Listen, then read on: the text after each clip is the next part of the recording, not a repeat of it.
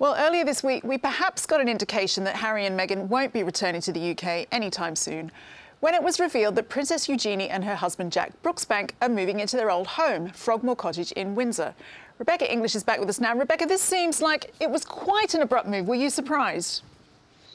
I'm not going to lie, this was a bolt from the blue. But yeah, Harry and Meghan have confirmed that they are allowing Princess Eugenie and Jack Brooksbank, who are obviously expecting their first baby in a matter of weeks, really, to live at Frogmore Cottage. And in fact, we actually saw the removal van bringing some of their stuff in this week. Edie and Harry are said to be quite close cousins, but do you think the Queen would have had a say in this? Yes, Harry and Princess Eugenie are really close. They're, in fact, probably the closest amongst the cousins. But no, the Queen didn't have a say in it at all. It was organised between themselves, and Buckingham Palace were told this is what they're going to do. And the palace said, look, this is the Sussexes' private home and it's a matter for them.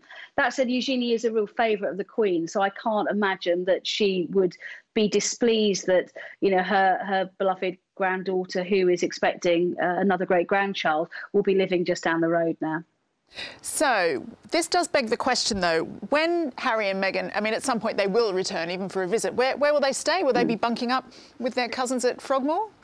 Literally, that's exactly what they'll be doing. They'll be shacking up with Princess Eugenie and Jack at Frogmore. I mean, I think it does suggest that they're not going to be back that often.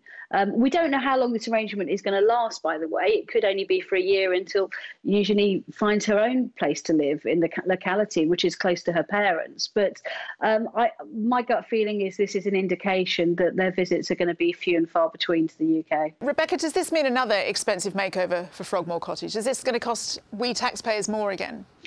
I can't see that happening at all. I mean, I know people who've visited Frogmore and it's very tastefully done, apparently. I don't think there'll be any appetite for her to change it. But also, it's been really stressed by both the Sussexes and Buckingham Palace. This is still Harry and Meghan's home. They've paid off all of the taxpayers' money and it's their home for as long as they want it.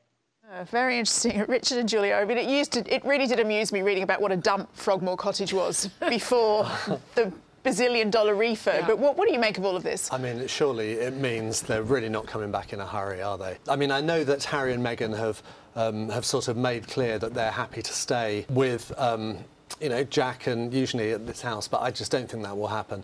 I think realistically, on the rare occasions that they do come back, if they come back at all, they'll go back to Frogmore Cottage and Jack and Eugenie would move out and live with or stay with her parents at Royal Lodge, where even though Fergie and Andrew are separated, are divorced, they still live in the same house, remarkably. See, I'm not even royal and I wouldn't be putting up with that. No, I wouldn't be moving out. I can't imagine Meghan's the easiest house guest, with all due respect to her. I find it extraordinary. I think most people watching this, even if you are a staunch royalist, the fact that these are incredibly wealthy people apparently just had to be given houses all over the places. And again, it's either a private residence or it's not a private residence. Why was my taxpayers' money used to refurbish a residence that apparently is a private one?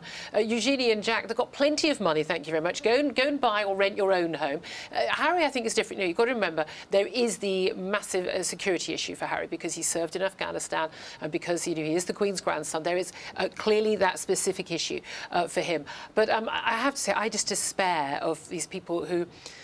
Again, it's one thing for the royalty to be, you know, sort of seen as being different from the likes of us, and people accept that, the Queen and the directly in line. When you have this whole array of royals who are just sort of seen to be freeloading and getting somewhere lovely to go and live, and it's not a cottage, it's 5 houses in one, I think it really does irk quite a lot of taxpayers. But it makes sense, doesn't it? You've got this property basically sitting vacant while Harry and Meghan are in America.